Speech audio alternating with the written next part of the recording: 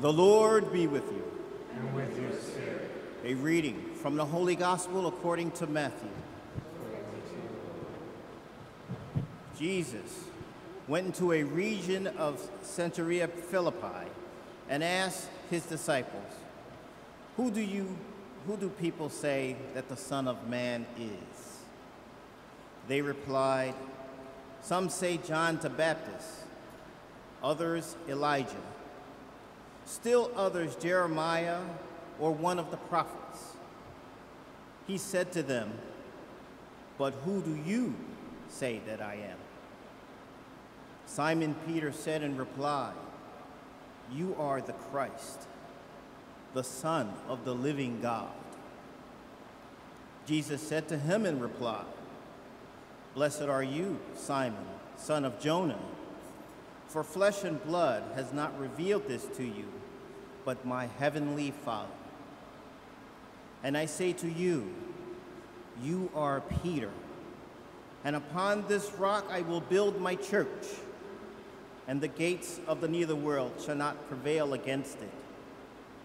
I will give you the keys to the kingdom of heaven.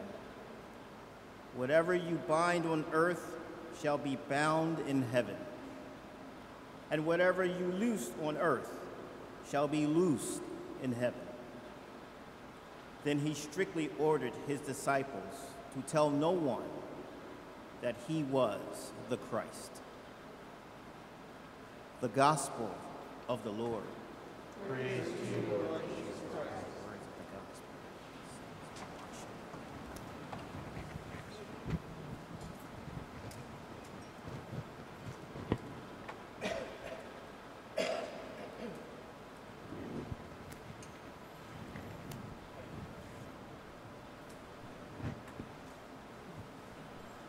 When you think about faith, it's such a great gift that we receive. It's something that the Lord blesses us with. And we know we receive the gift of our faith in baptism. That was the moment that we received the gift of our Catholic faith. And so, when we received the gift of that faith, we became part of this family called church. Yes.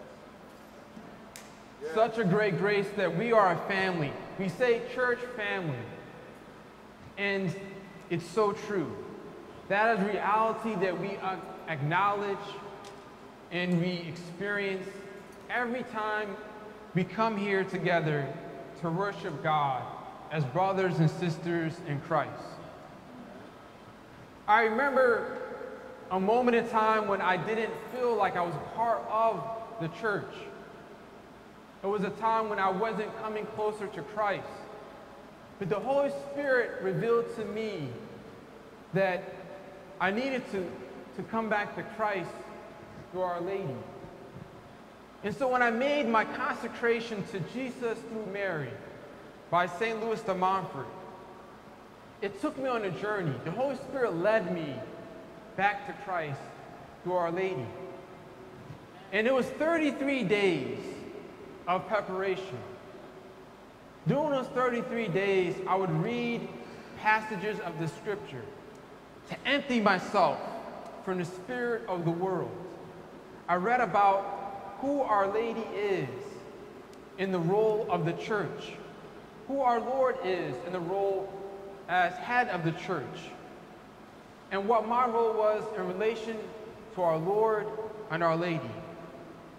And I remember I made my first sincere confession. Beforehand, I never understood what is the meaning of confession. I remember as a kid, I would go to confession in school, and they would kind of just make me do this, but I didn't understand what it was. I didn't grasp this mystery in this sacrament. But the Lord, through the Holy Spirit, He gave me light. As a priest, and all priests, we receive the authority, the keys, to be able to give absolution, the forgiveness of sins. When we go to confession, what do we see? You see a priest. But with eyes of faith, we see Christ. With eyes of faith, we see our Lord present in the priest. And that grace was given to me. And so I confess my sins, not to a priest, but to Christ that's present in the priest. You know, last Sunday I talked about how each sacrament has a visible aspect and an invisible aspect. Why? Because we're human. We're not angels. We're not spirits. So when we go to confession, we acknowledge the authority of Christ that each priest receives. And what does that authority come from? The authority came for me when I was ordained by Archbishop Chapu. And who ordained him? Another bishop. And when you go all the way back, where does it go back to? To Christ. 2,000 years. Our Lord laid his hands upon his apostles, upon Peter and all of his apostles, and he gave them authority to celebrate the sacrament of confession. You know, we have great faith in a natural way in others, in our ordinary experience. So when we go to the doctor, we tell them what we're experiencing, our condition, our ailments, we say everything. And then the doctor explains to us what he thinks this is. And then he gives us some medicine. We have no idea about the medicine that he's prescribing to us. We can't say, you know what, that's not what I want, or this is not what we don't know, right? This man or woman went to school in the medical field. They studied and they had that formal training. And then they received this authority to give us help, right? So they receive all these credentials to give us help. We don't know everything that they know. We don't have the knowledge that they have. So we have a natural faith in that doctor. And if we don't, I guess, agree with that doctor, we can go to another doctor and another doctor. But at some point, we entrust ourselves to a physician, right? We have that kind of natural faith. And when we come to Christ, we know that his authority is the greatest. Yes. And everything that he does out of love for us. So when we have our faith in him, it can never be wrong. We can never be mistaken. You know, a doctor or a lawyer can be wrong. They're human, just like us. They can make mistakes, just like us, right? There's limitations to that. But when we trust in Christ, there's no limitations. It's unlimited. When we go to confession, we acknowledge Christ's authority. And we turn to this divine physician to heal us of our wounds.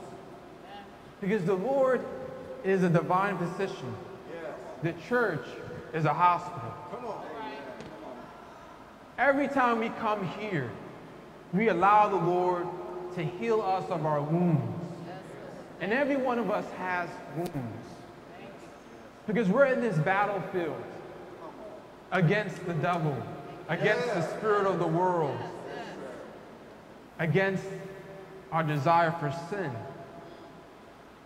All these obstacles attack us. And we come here for healing. We come here to experience the healing of Christ because he has the authority to give us this healing. Yes. And we believe in his authority. Yes. Yes. So it's such a great gift. You know, we reveal our wounds in the sacrament of confession. We tell the Lord our wounds. And then he gives us consolation. He gives us encouragement. You know, in confession, I give you certain prayers to say as a form we call penance, right? And you say those prayers, or you do an act of charity to make reparation for the sin you committed, the sin I committed, right? You make those reparations by saying those prayers or doing an act of charity.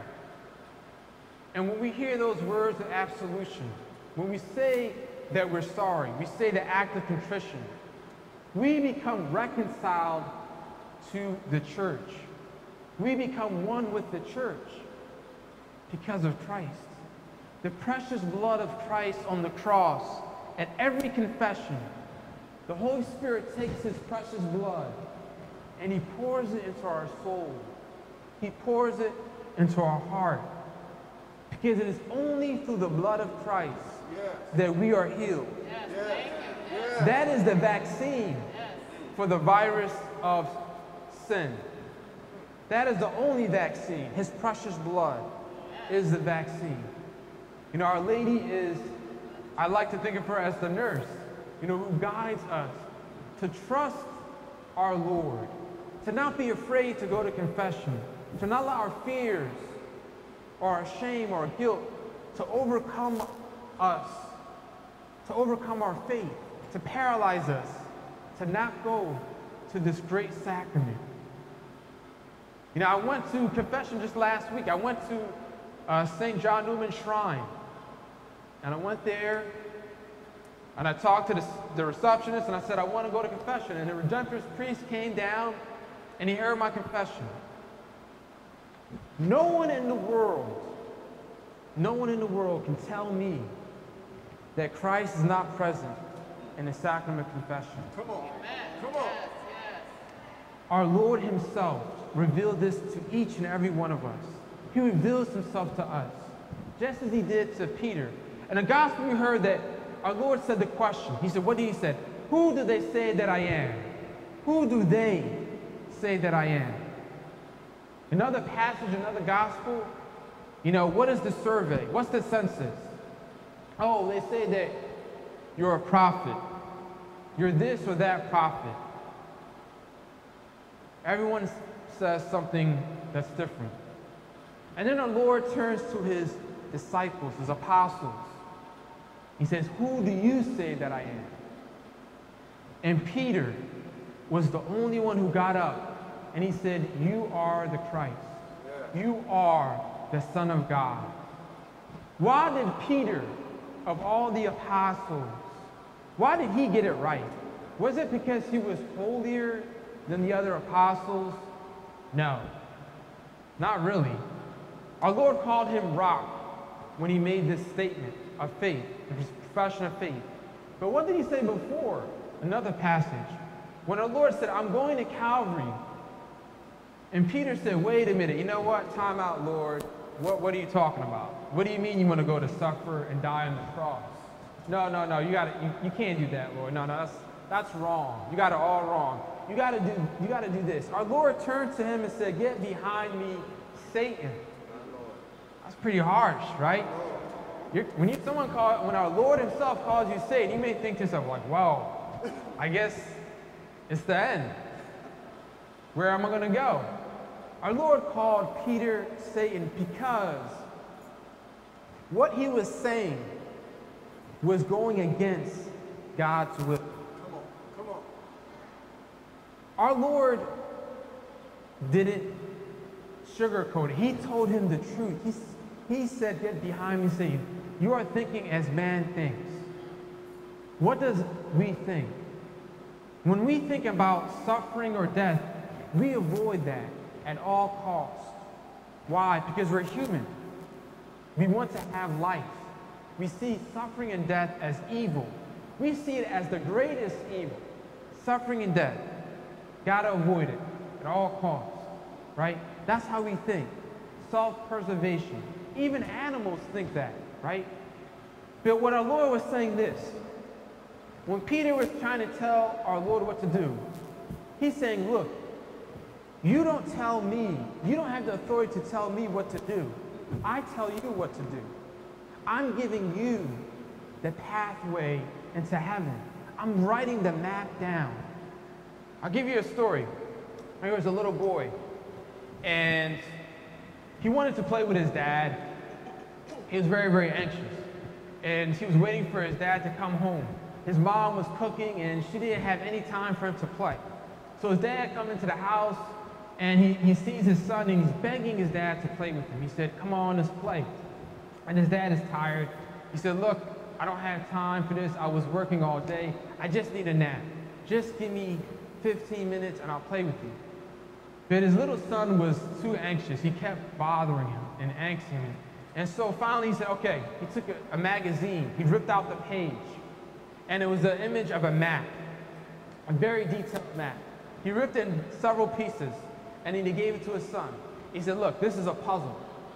Figure out putting all this together, and once you figure that out and you paste it together, then I'm gonna play with you. 5 minutes later, the son came with the map, and he was shocked. How did this little boy figure out putting it together, this map, in 5 minutes?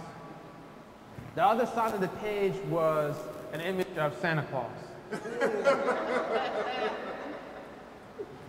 Why do I bring up this story? Well, Peter, the other apostles, us, we don't know what heaven is like. We've never been there. Heaven is not where we came from, right? We came from the earth. God took the earth, he breathed life into Adam and Eve, and he gave us Adam and Eve, right? He gave humanity life. We don't know what heaven is like. None of us were in heaven, right? Jesus is God. We profess that he is the Son of God. His home is heaven. He came down from heaven to reveal to us the map.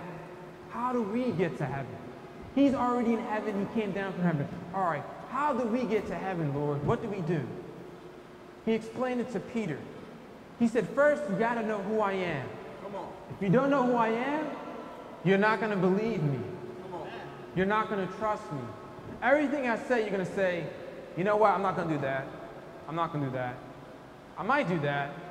You're going to pick and choose, right? You're going to treat him like maybe a doctor or a lawyer or a mechanic.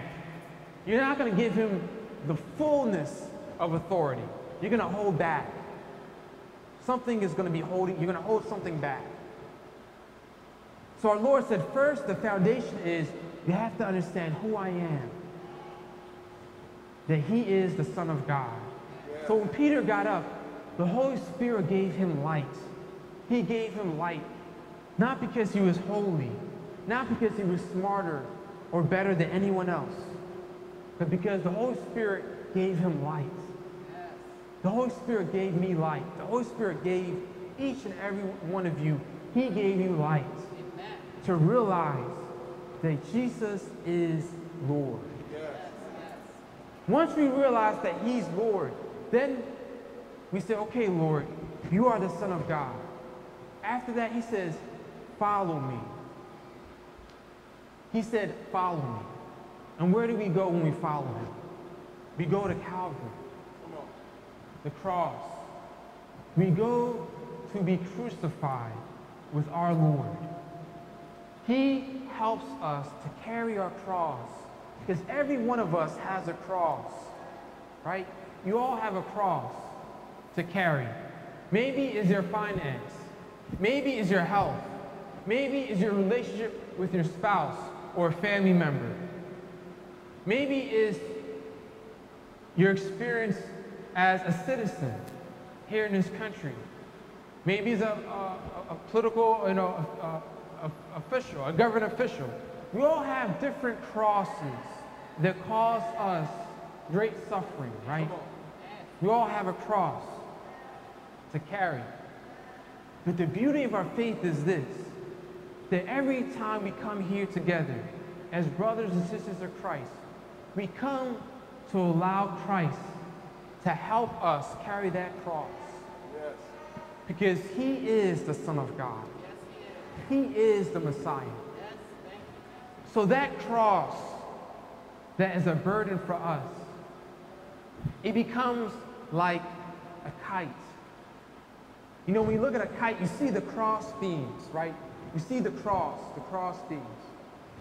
But when a kite, the only way a kite can rise into the sky is the wind has to lift it up, right? The wind lifts up the kite. It has the cross beams, but the wind lifts it up.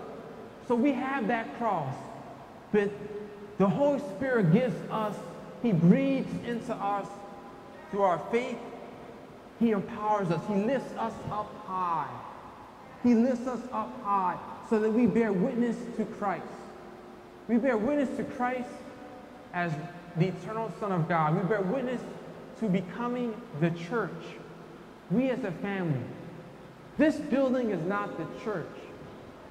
This building is not the church. Even if the government took our churches and we were here outside in the fields with a tent, we gathered together at an altar, we still are the church. Yeah.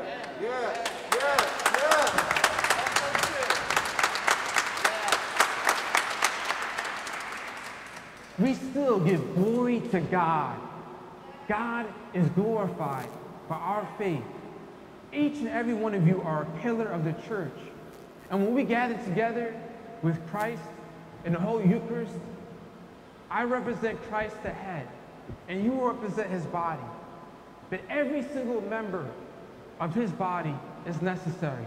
You know, St. Therese, who was a Carmelite nun, she said, I want to be a missionary. I want to go to different countries and evangelize and baptize and do everything to bring people into the church. But she was a nun in a monastery. She had no opportunity to go out and preach the gospel. Yet she had this burning desire to proclaim Christ as the Son of God. And she looked at the scriptures and said, what do I do, Lord? What do I do? And she heard St. Paul said that everyone has a specific role in the body of the church. Everyone is not the head. Everyone is not the hands and the feet. And she said, I'm going to be the heart. I want to be the heart of Christ. And so she said, I want to pray for everyone who preaches the gospel, everyone who is evangelizing in the world. I want to pray and offer up penance, to do sacrifice, to empower them, to experience God's grace in their ministry. So we all have a specific role in the body of Christ, and every member is needed. You know, what body would look normal without having a heart, or having hands, or having arms or hands? It wouldn't have the fullness, right? The fullness would have every aspect of the body. And so we as a church, we gathered together to profess our faith through the creed. In the same creed, we profess that faith, that we believe that we are part of the church. And there's three churches. The church in heaven we call the triumphant church. All our brothers and sisters in Christ, our family members who have gone to heaven, they are in the triumphant church. We are the militant church because we're in the battle. We're still fighting for souls. We're fighting for ourselves.